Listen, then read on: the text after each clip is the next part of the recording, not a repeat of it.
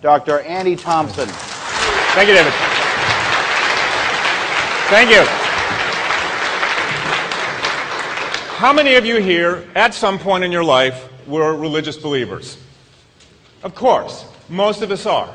Why did my mind, why did your mind, why did our minds generate religious ideas, religious beliefs, and accept them?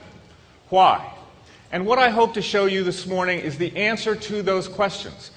We're getting tantalizingly close to a comprehensive cognitive neuroscience of religious belief, robust theories, empirical evidence. And my plan this morning is to lay out for you some of the basics for this, and then to give you some of the empirical evidence, and to end on a historical note that I think both illuminates the past and the present and may tell us something about the future. The way to think about my talk is that I hope to give you, in a sense, like a Swiss Army knife. A Swiss Army knife of tools that you can take back to your community in the debates that you have with believers.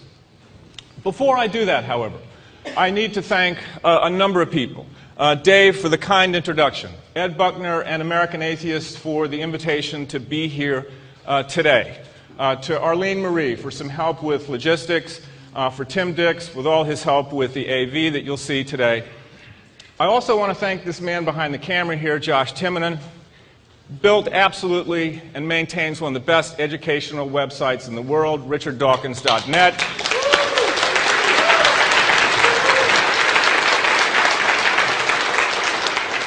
Behind him, his partner Maureen Norton. Josh and Maureen have contributed to the material you will hear today. And I particularly want to thank Richard Dawkins for the opportunity to work with his foundation, but more specifically his work. I think this audience appreciates that when Richard, Christopher Hitchens, Sam Harris, Dan Dennett, Ian Hersey, when they publish these books, they are not only creating a sea change in the culture, but they're putting their lives on the line. People here know that there are others out there who don't share these ideas, who are threatened by them. And they really put their lives on the line for all of us. I think we owe them an enormous debt of gratitude.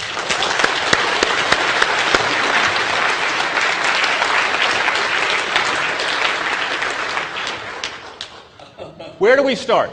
We start with Darwin. Darwin's remarkable idea not only gives us the only workable explanation we have for the design and variety of all life on Earth. His idea gives us the only workable explanation we have for the design and architecture of the human mind. And in that architecture, the pieces that generate religious belief.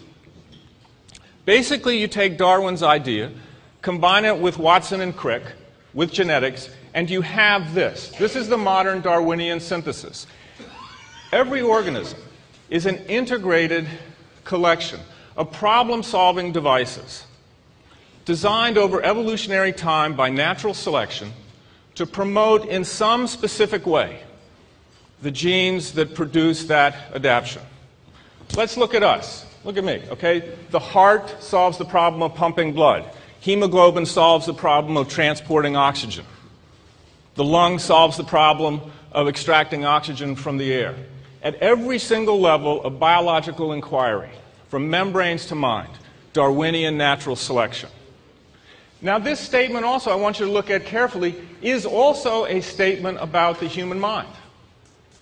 The mind is what the brain does, and the brain evolved under the same rules of natural selection.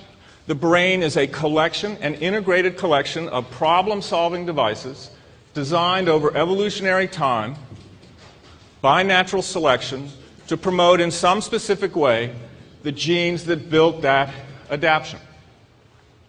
Steven Pinker has the analogy that the human mind is like the Apollo spacecraft, this compact collection of engineering devices solving a constant stream of problems, only a few of them conscious to the astronauts. You're sitting there now. I'm on your retina, upside down in 2 dimensions. Specific adaptations are turning that into a 3-dimensional image. You don't know it, and I'll show you. You're watching my face, my eyes. You have very complex social cognitive adaptations, some of which I'll show you contribute to religious belief. Now, the other fundamental is this, that we are, and we now know, risen apes, not fallen angels. We arose in Africa, put aside our ethnic, religious, racial differences. Underneath our skins, we are all Africans. We are all, every one of the 6 billion people on this planet. We are all sons and daughters of a small band of hunter-gatherers that arose in Africa about 70,000 years ago and conquered the world. We're the last surviving hominid. You may not know it. This is your family history.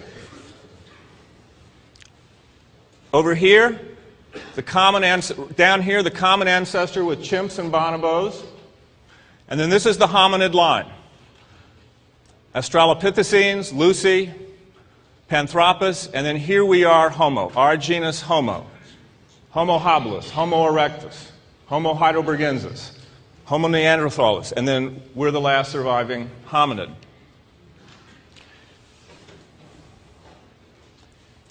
This is Lucy up here, Homo erectus, about 2 million years ago, and us. And notice in particularly the area of the frontal lobes. This shows it a little bit clearer. On the left is the skull of a Homo erectus. On the right, Homo sapiens. Notice in particular the enlargement of the frontal lobe area. For evolution, pretty quick period of time, we evolved these frontal lobes. Why and why? If you remember, 1.5, 2 million years ago, Homo erectus left Africa without language, went to Indonesia, the Caucasus, really, in some sense, conquered half the world. They had conquered the physical environment by 1 million years ago. So what was left? What was the most challenging, complex part of our environment that drove the evolution of us? Well, the most challenging, complex part of the environment was probably each other. And this is the origin of our complex social cognitions. Why is this important? Because religious ideas, religious beliefs, are just the extraordinary use of everyday cognitions, everyday adaptations, social cognitions, agency detection, precautionary reasoning. That religious ideas, religious beliefs are a byproduct of cognitive mechanisms designed originally for other purposes. Now, what's a byproduct? I notice a few people taking notes. Reading and writing is a cultural byproduct. We don't have reading and writing modules in our brain. It's a byproduct of fine motor skills, vision, language. Music is a byproduct of language, hard vowels and consonants put to rhythm, originally the rhythm of a beating heart. And this is the essence of what religions are. Religions are byproducts of cognitive mechanisms, everyday cognitive mechanisms, that created and arise really as an artifact of our ability to imagine social worlds. They're always, every religious idea is a human concept with some slight alteration. Now, how many of you here love Big Mac meals? Now, come on, I'm a psychiatrist. You can tell me, you know, it's confidential information. It's protected by HIPAA rules. You can tell me. How many of you love Big Macs? Come on. Of course. Of course. How many of you have cravings for broccoli? Cravings for broccoli. I mean, you can see there's variation in a species, but there's very few. All right, why? The reason for this is that if you understand the psychology of the Big Mac meal, you understand the psychology of religion. I'm serious. I mean, let me show you this, okay? We evolved adaptations for things that were crucial and rare. Sugars of ripe fruit, fat of lean game meat, of salt. Those were crucial adaptations in our past. And the modern world creates a novel form of it that comes from those adaptations, but hijacks them with supernormal stimuli. Okay? Not ripe fruit, but a Coca-Cola. Not lean game meat, but a fat hamburger. French fries soaked in meat juice. And it creates these supernormal stimuli, but they're based on ancient adaptations. Let me just take you now on a little bit of a tour of some of these cognitive mechanisms. The first is decoupled cognition. Now, this is a fancy word for we can decouple our cognition in time. Since I have been talking, I will guarantee you that everybody in this room has thought of, while you're listening to me and paying close attention, you have thought of a conversation you have had with somebody in the past, or you are thinking about a conversation you're going to have with somebody later on today. As I'm talking right now, every one of us in this room can imagine and conduct in our heads a conversation with President Obama. Okay? It is, as you can see, it's extraordinary, and it's crucial for memory, for planning. Absolutely one of the essences of our humanity. It allows us these complex interactions with unseen others, complex social interactions with unseen others. You can see that it's just one little step to, communicating with a dead ancestor. I don't know about you, but I'm getting to the age where a lot of those near and dear to me have died, and I catch myself still talking to them. It's one step further to communicating to a god or gods. Hyperactive agency detection. All of us will mistake a shadow for a burglar. We will never mistake a burglar for a shadow. We have these hyperactive agency detection mechanisms. If we were to hear a loud bang right now, we would all startle, and we would assume it was not an accident, it was agency, and probably human agency. Now, you may reasonably ask, well, okay, how does decoupled cognition, interacting with another, how does hyperactive agency, how does that lead to supernatural figures, though? I mean, to supernatural burglars. Okay, how do you get the next level up from human to supernatural? This. Your minds fill in, there are no lines there, but your minds see that square and fill in the lines. It's called intuitive reasoning. And it underlines the essence of religious ideas, which are minimally counterintuitive worlds, MCIs. Now, what is this? It's an optimal compromise between the interesting and the expected. And it gives us attention-arresting and memorable things.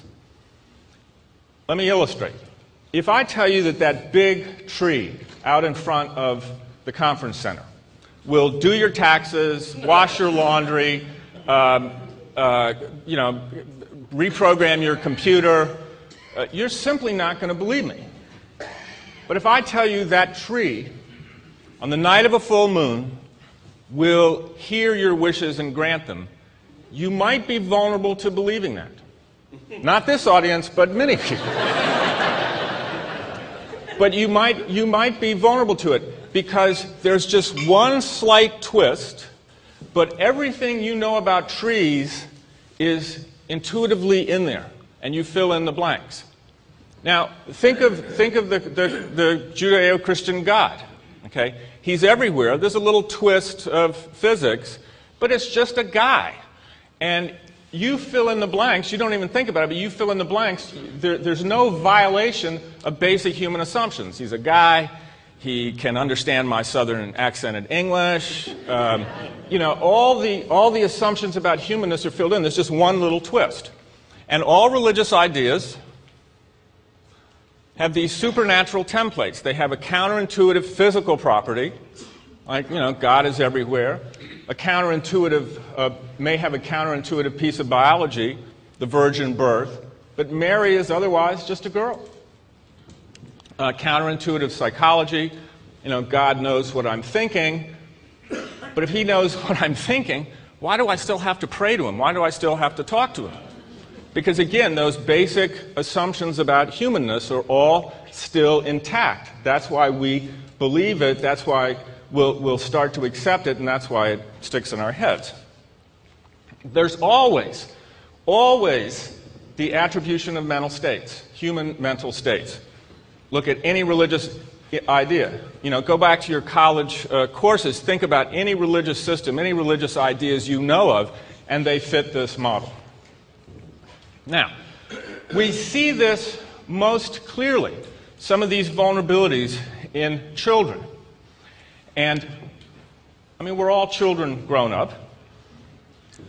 Children from very early on are common sense dualists. What does this mean? It means you can take a 5-month-old and you can have a box, you can arrange for a box to move, jump, start like a person, and a 5-month-old will startle. A 5-month-old doesn't startle when a human being moves in exactly the same way.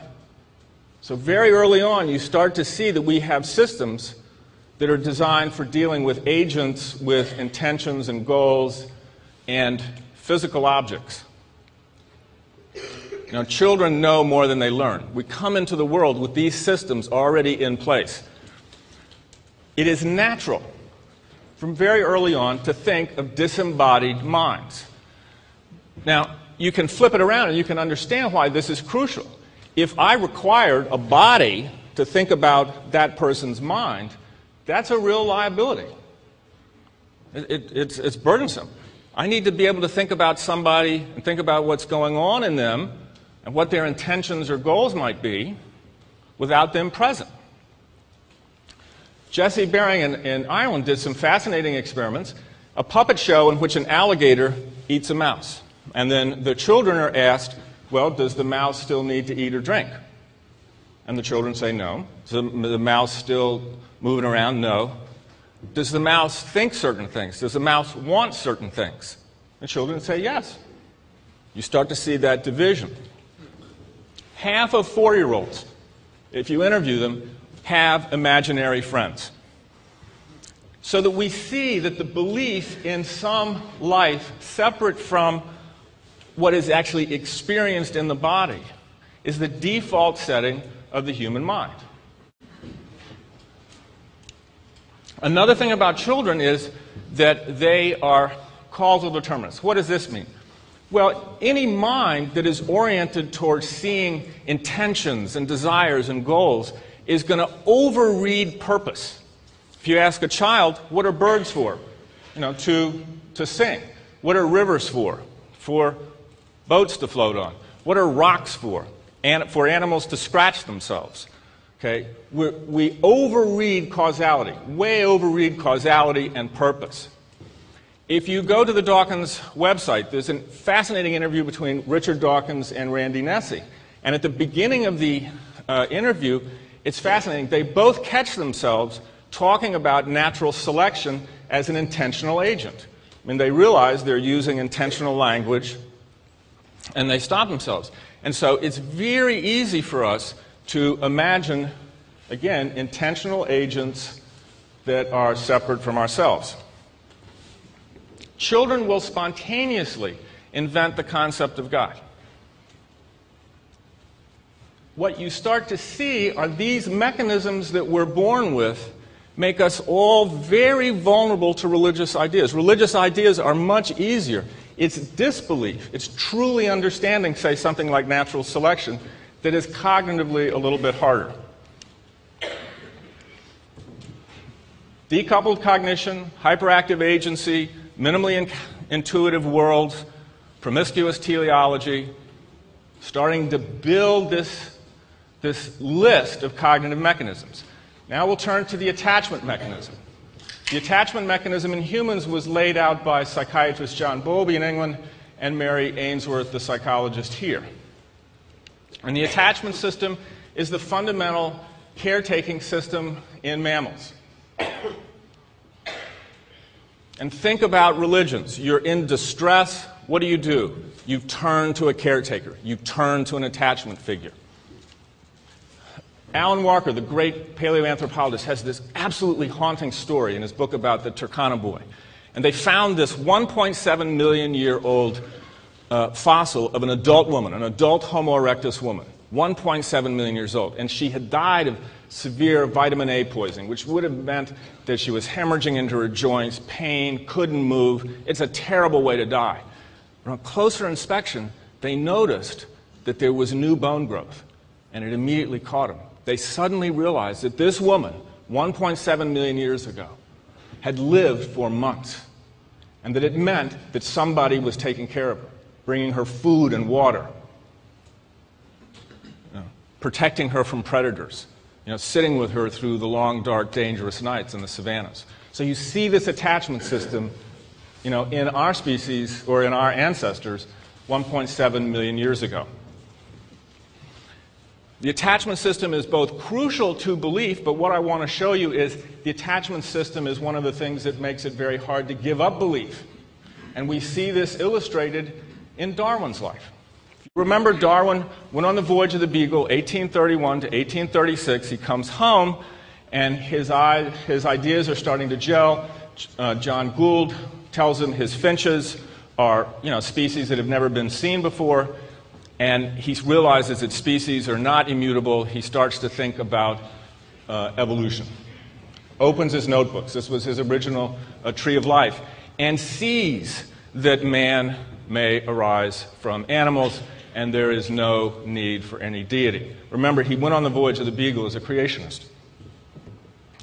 This is what he writes in his notebook in 1837. Okay. He's engaged to Emma Wedgwood, his first cousin. He realizes that species change. They evolve, but he doesn't have a mechanism. And in September of 1838, he reads Malthus's essay and he gets his idea. He sees the mechanism, the struggle for existence. That's September 1838. Somewhere in that fall, he told his fiancée. In November, he gets the first of these kind of letters. She was distressed. And she said this kind of thinking might cause a painful void between us. They're married in January of 1839. In February of 1839, she writes him another letter. After his death, this letter was discovered, and on the bottom in his own hand is written, "You don't know how many times I have cried over this." By the 1840s, Darwin is walking Emma and the children to the church on Sunday mornings, stopping at the gate. They go into church. He goes off on a walk. And it is reasonable to think that it is the concern about his wife's reaction, the potential rupture of that bond, that's one of the things that led Darwin to sit on his idea for 20 years. And we see this fear of loss of attachment even in one of the modern apologists, Carl Giberson, the Nazarene College physicist who is constantly talking about reconciling evolution and religion. And he states it quite explicitly. If he were to give up his faith, he would lose his parents, his wife, his children. Fear of loss of attachment, the rupture of that bond. So we see that the attachment system is both crucial to religion, it's one of the barriers to giving it up. Now I want to turn to theory of mind. All of you here know that I have a mind like your mind with intentions, wishes, and desires, but intentions, wishes, and desires that may be different from yours, that you have to read. These capacities come online, I think when we're about 3 or 4 years of age. Now, I want you to look at the picture on the left of Bogart and then quickly look over on the picture on the right. If you do that, the picture on the left, Bogart's eyes are looking to his left. When you look at the other picture, Bogart's eyes are looking to the right. But how can that be? It's the exact same picture, it's just flipped into a negative. Why do Bogart's eyes switch? And what I'm trying to tease out here is to show you that you have a separate dedicated system. When you look at faces, you have a separate dedicated system that monitors eye gaze. Take a look at this for a moment and make a guess. Use your gut. Make a guess as to what this individual is feeling. Okay. What? Anybody want to guess? Uneasy. Uneasy. That's right. Uneasy. Okay. What about this one?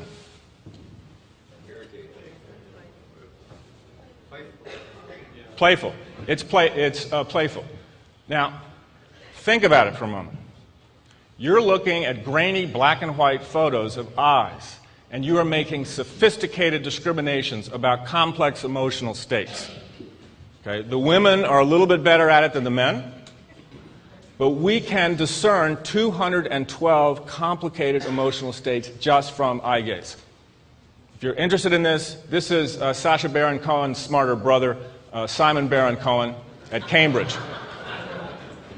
This is much better than Borat. But look at it, and it's fascinating stuff. And that, again, this is part of theory of mind. You probably can't read the caption here. Let me read it for you. It says, "What do you think I think about what you think I think you've been thinking about?" Okay.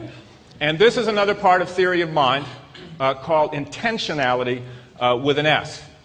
And it goes, the first order is I think, second order, I think you think, third order, I think you think that I think, fourth order, and we can go to about 5, sometimes 6 orders, and that's about it.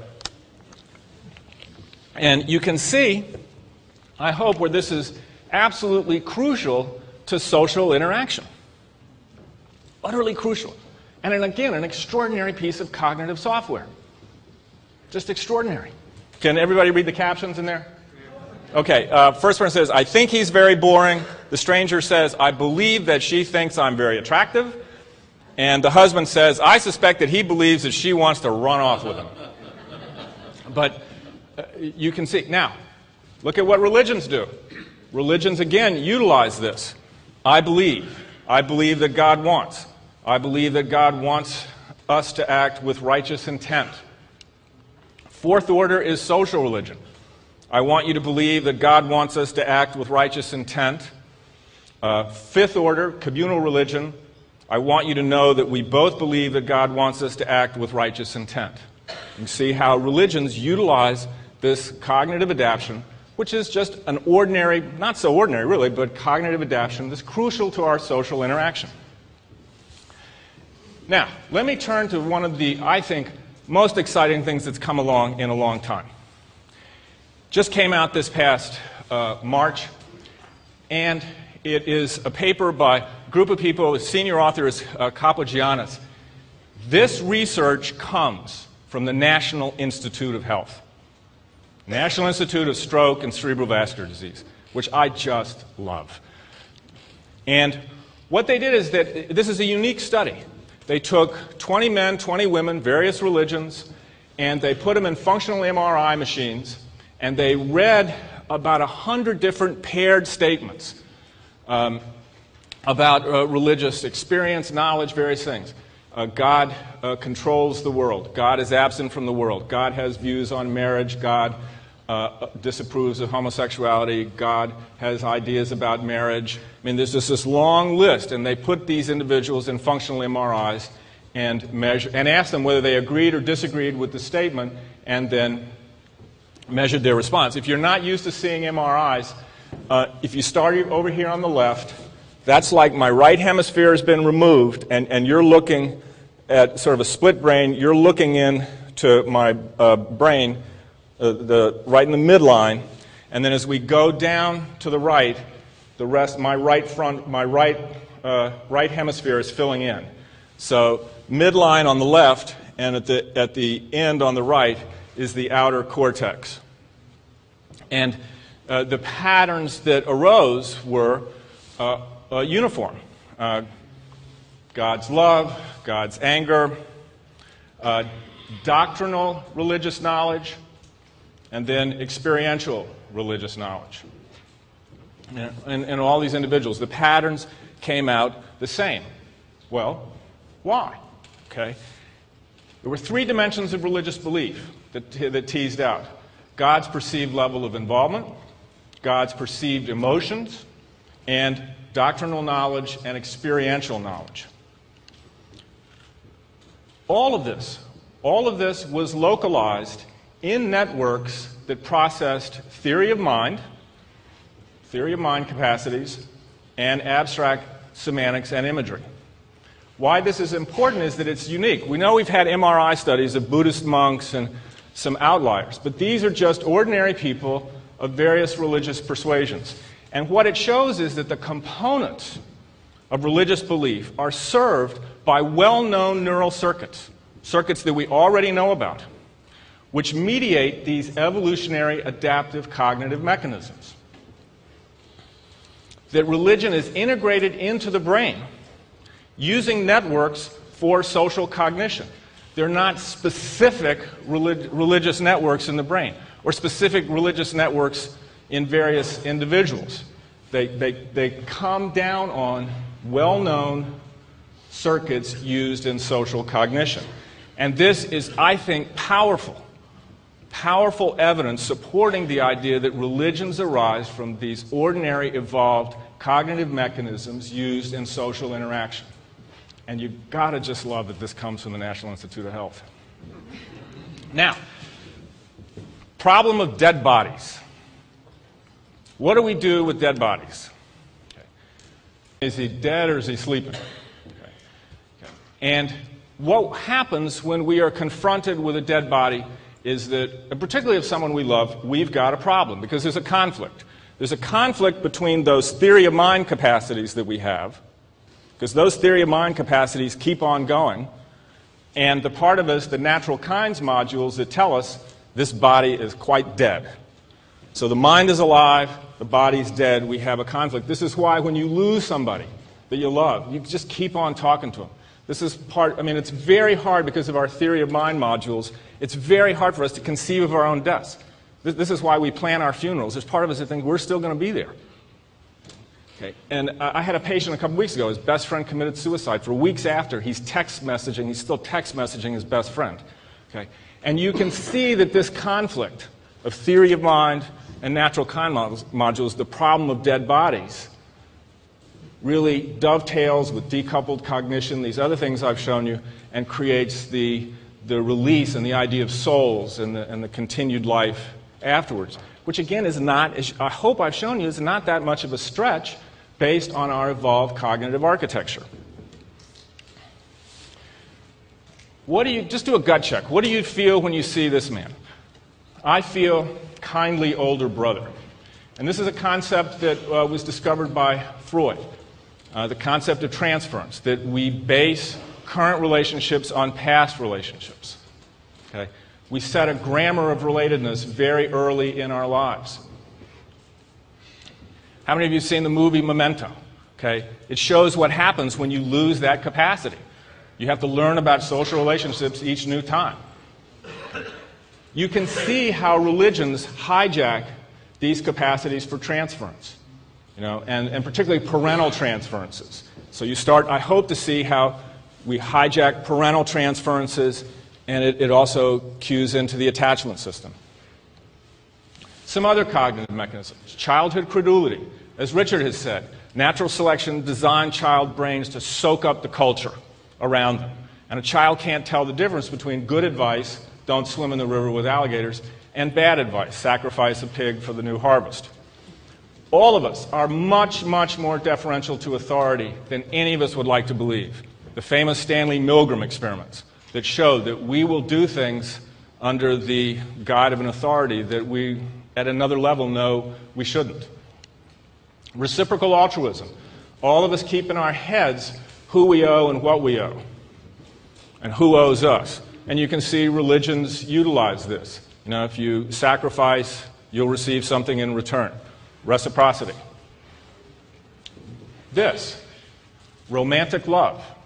We have circuits in our brain designed for romantic love, for intense focus and love and commitment to an individual. And this cognitive mechanism is also used in religions. Think about Mother Teresa's recent letters, where she talked about Mary and Christ. If you've seen the movie The Painted Veil, the Diane Rigg character, the nun, has this powerful soliloquy in which she talks about as a young girl she fell in love with Jesus. Moral feeling systems. All of us have inferential moral systems that come online as early as age 1. But it's very hard for us to be conscious of the origins of this. We just sort of know it instinctively at a gut level. It's very hard to be conscious of, and this is what religions hijack. and then they claim we wouldn't have morality if it weren't for them. And they recruit these moral systems, obviously, to lend credence and plausibility to gods, particularly use these moral systems to link commitment mechanisms, and to provide a competent, morally competent witness. And it helps us become conscious of our moral systems, which are still, basically instinctive. I think this is a useful way to think about the difference between morality and religious morality. Morality is doing what is right, regardless of what we're told. Religious dogma is doing what we're told, regardless of whether it was right. Something that is related to this is altruistic punishment. This, again, is a cognitive mechanism all of us have. We are willing to punish social cheats at a cost to ourselves. All of us do it. All of us have done it. Again, crucial to social life. Suicide terrorism is just one step removed. Empathy. Now, if I raise my right hand, there are neurons in my left motor strip that are lighting up. As you all are sitting there watching me raise my right hand, the same neurons in your left motor strip light up. Exact same ones, but you inhibit the response. If I take my hand and I take this knife and I start to poke it in, I'm feeling a little pain right now, okay? And some neurons are lighting up in my left sensory motor strip, my thalamus, and I'm starting to feel pain. Okay? As you are watching me do this, the same neurons in your left sensory motor strip are also lighting up. As I'm doing this, all you got to do is see me doing this, and maybe a little wince on my face, and you feel the same thing. You literally feel my pain. This capacity for empathy, again, crucial for social relationships. How do religions hijack this? This is a Filipino devotee who last year had himself nailed to a cross. Now, I don't know about you, but when I was a child, I saw a lot of this, and it really distressed me. And I felt, well, maybe there's something wrong with me. But I can remember being distressed by this. And every time that this kind of thing is displayed, no matter how hardened you get to it, at some level, those parts of you that feel the kind of pain that would be induced by this torture will light up. And religions hijack this capacity for literally feeling others' pain to induce guilt and obligation. Another thing that we use are hard-to-fake, honest signals of commitment. How do you know I'm really committed? Why would you believe what I say? I need to give you a hard-to-fake, honest signal of commitment. Again, crucial to social relationships. You can see how religions utilize this, all religions. Suicide terrorism is another hard-to-fake, honest signal of commitment. It's connected with religious rituals, and religious rituals tap into another mechanism, our threat response system. They're compelling, rigidly scripted, usually have to do with cleansing and order. And they enable rituals. Again, I hope you start to see how all of these mechanisms sort of come together. We experience them like consciousness as a seamless whole, but they're really very specific parts. And religious rituals enable us to both demonstrate and have scrutinized our hard-to-fake honest signals. They communicate intentions. It's another way of communicating goals and intentions. Inculcate doctrines, forge alliances, create hope, solace, entertain. They are divorced from the original goal of protection. They delimit sacred spaces. And they exploit another thing that we're biased towards, which is the Gestalt law of the whole. Basically, what this means is when you see a flying V formation of birds, you don't see the individuals, you just see the formation, the V. Okay? The Gestalt law of the whole. Religions exploit this, creating these attention-arresting, memorable, and often intimidating spectacles, designed, again, to engage us and make us tremble. Other mechanisms. that are involved. Motivated reasoning. We doubt what we don't like. Confirmation bias. We notice data that fits our beliefs. Mere familiarity. And kin psychology. And this is huge in religion. And all of us have mechanisms to identify and favor kin. And, religions hijack this. Just look at the Catholic Church. The priests are brothers, the nuns are sisters, the Pope is the Holy Father. So I hope I have shown you, and this is just a modest list. This is not the complete list of the things that we have teased out, the cognitive mechanisms designed for other purposes that come together to create religious beliefs, religious ideas, and make us vulnerable to believing them and passing them on. So I'd like to end now on a little historical note that I think is interesting and may show the light to the future. In 1918, 80 years after Darwin had figured out his idea of natural selection, William Jennings Bryan began what Dudley Malone called his duel to the death with evolution. And it culminated in the John Scopes trial in Dayton, Tennessee in the summer of 1925. Only evolution survived, Bryan did not. Clarence Darrow put on one of the most spectacular cross-exams of a hostile witness ever and utterly devastated Bryan. Took him apart on this witness stand. William Jennings Bryan died 5 days after the trial. Things remained quiet for about 40 years. And then in the 1960s, we begin a sequence of court cases, starting, the ones in yellow are the Supreme Court cases. And starting with the Epperson case, which banned any bans on teaching evolution. And then there was the pushback from the religious, the attempts to get creation taught, creation science. There have been 17 cases in major cases, and the most recent being the Dover case. And in each case, science and evolution has won. At the Scopes trial, Dudley Malone, who was an Irish Catholic divorce lawyer and who was Clarence Darrow's co-counsel, gave what is considered the best speech of the trial, the academic freedom speech, in which he said, teach science, teach evolution. But he said there was no conflict between religion and science. And if you remember the Dover case, Kenneth Miller, the Brown biologist, was one of the chief plaintiff's experts, and he said intelligent design was not science. But there was no conflict between religion and science. And that made it into Judge Jones's decision. I think this audience knows that there is indeed a conflict between science and religion.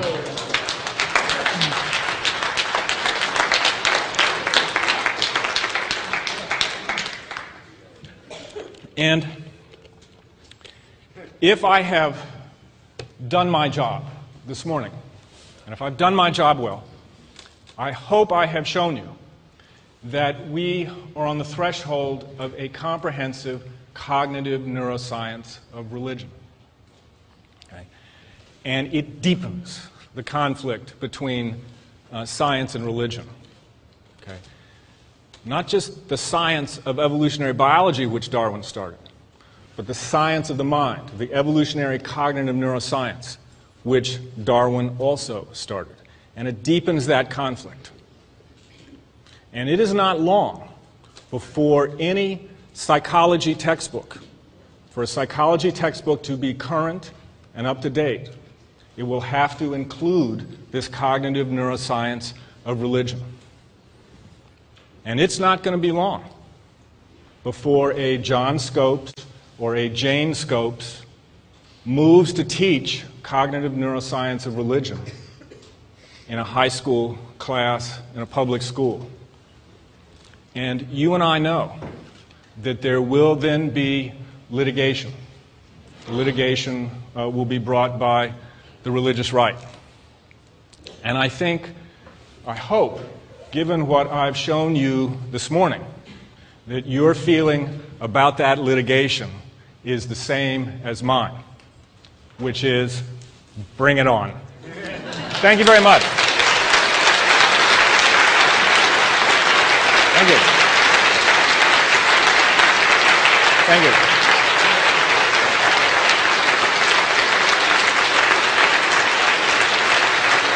Thank you very much.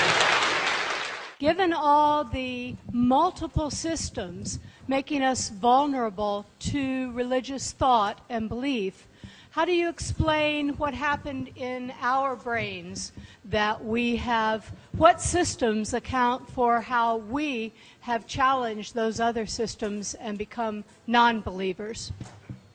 Again, I think it is going to be unique to every individual. There's a narrative, there's a story there to every individual, but I think it is probably education and intelligence. It's cognitively harder to reach disbelief, and I think that's one of the reasons that the more educated individuals tend to be, not religious. The more intelligent, more educated. So I think it's a function of each individual's unique experience, but probably also intelligence and education. But I mean, do you remember? I'm just curious. Do you remember when and how you changed? You want to say? I mean. I was a biology major, and everything differed from what I was taught as a child. And I had a little bit of help from my mother, who was a devout Christian, but she taught me evolution and looking at fossils from the time I was 5 years old and up. So I kept going back to that, saying, well, if everything she's saying doesn't match what she taught me, she's got the problem. I'm on the right path. So I majored in biology to prove her talk and her doing I found was correct, but the words she just said out of habit were incorrect. Well, thank you to your mother.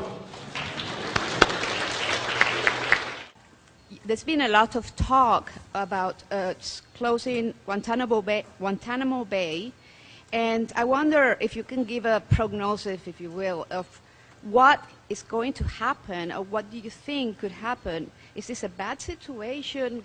Are we breeding terrorists like in the book that you recommended, The Looming Tower?